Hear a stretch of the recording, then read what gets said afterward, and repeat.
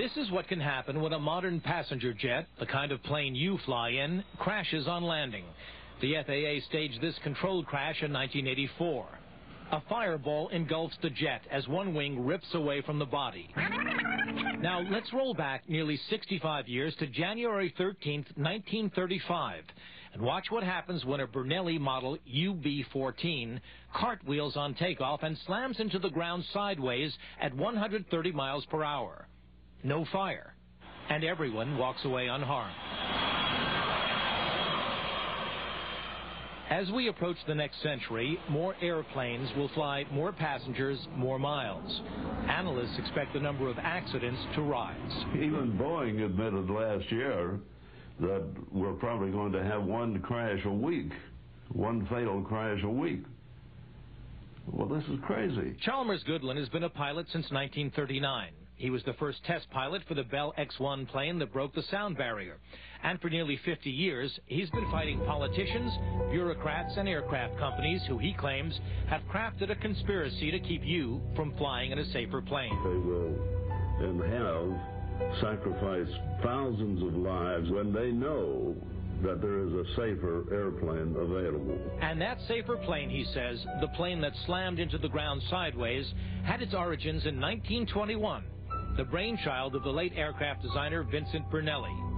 Goodland flew a Burnelli model CBY-3 and was impressed. I thought, why the hell have we been flying this other junk? It was such a delightful airplane to fly.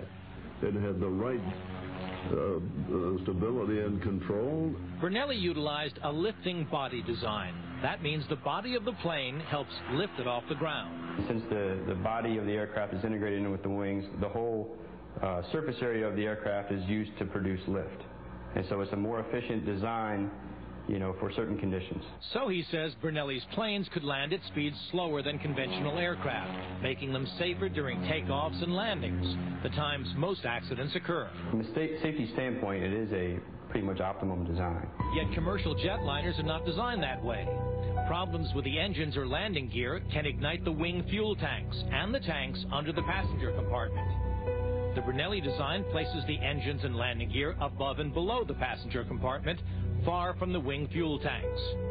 Goodland says it's cheaper to build and very fuel efficient. And experts say the Burnelli fuselage is far less likely to split apart on impact. So if the Burnelli design is so safe and so superior, why hasn't it been incorporated into modern aircraft?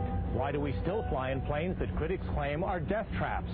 And why wasn't Burnelli able to find a company willing to build his visionary plane? Because the finance people say, well, if Boeing or Lockheed aren't interested in this design, obviously, and the Pentagon, they won't buy it.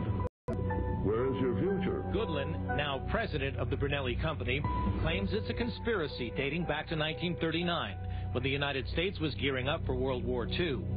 The chief of the Army Air Corps, General Hap Arnold, wrote his bosses praising the Burnelli design, saying, "It is essential in the interest of the national defense that this procurement be authorized." But Burnelli's financial backer was a Republican, a political foe of President Roosevelt, and there, Goodland charges, lies the root of the plot. A secret report in 1941 would contradict General Arnold, concluding, this design is of no interest to the Air Corps. Unfortunately, the military-industrial complex maintained the validity of this 1941 report that condemned the Burnelli design. And even as recently as August 4th of this year, the Defense Department wrote Goodland, the Air Force considers this matter closed.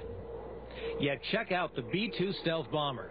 And how about the Air Force workhorse, the F-15 fighter? Do the designs look familiar? From a moral standpoint and a legal standpoint, Burnelli still owns the rights to these. Not so, say aircraft manufacturers. Boeing claims Boeing has had no access to any Burnelli proprietary information. But look at Boeing's own promotional video for its Joint Strike Fighter now under development. You decide. The other aerospace giants claim the new civilian megaplanes in the planning stages are flying wings or blended body designs, though they too bear an uncanny resemblance to Burnelli's lifting body design 50 years ago. Chalmers Goodland expects to see Burnelli-inspired civilian planes on the runway over the next decade, but he raises the troubling questions. Why has it taken so long to build a plane using Vincent Burnelli's safer design? And over the past half-century, why did so many people have to die? I'm Alan Gerstel, Fox 29.